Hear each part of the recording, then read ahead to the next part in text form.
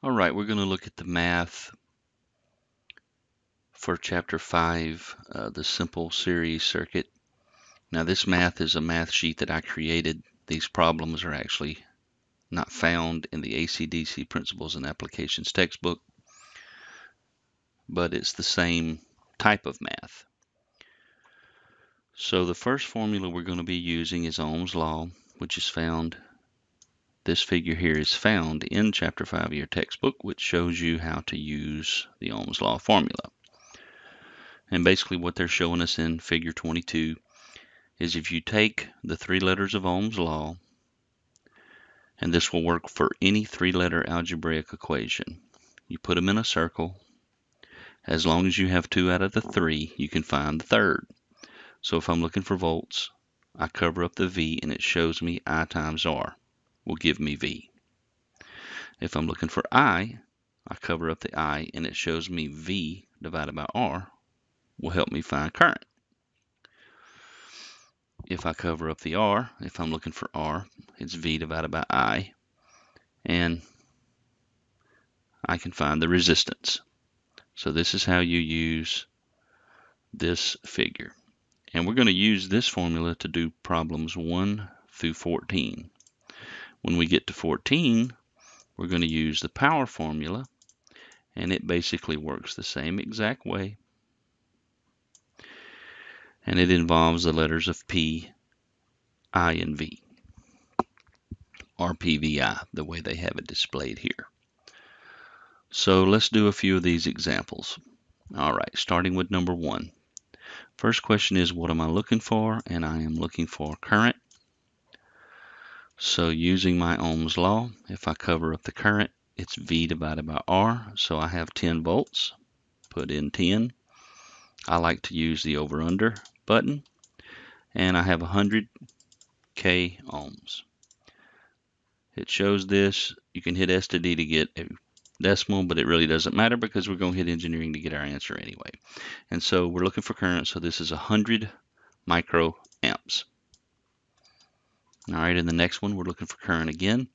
So again, it's going to be I is equal to V over R. So I got 15 volts over 2 times 10 to the third.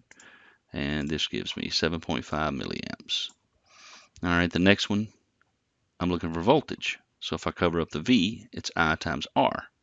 So V is equal to the I of 200 times 10 to the negative 6 times an R of 3.3 times 10 to the 6th. And that's 660 volts. All right, and number 4, I'm looking for resistance. So if I cover up the R, it's V divided by I, and the V is 5.4 volts over the I of 2 milliamps. And this gives me my resistance of 2.7 K ohms. And remember that all of your answers have to be between 1 and 1,000.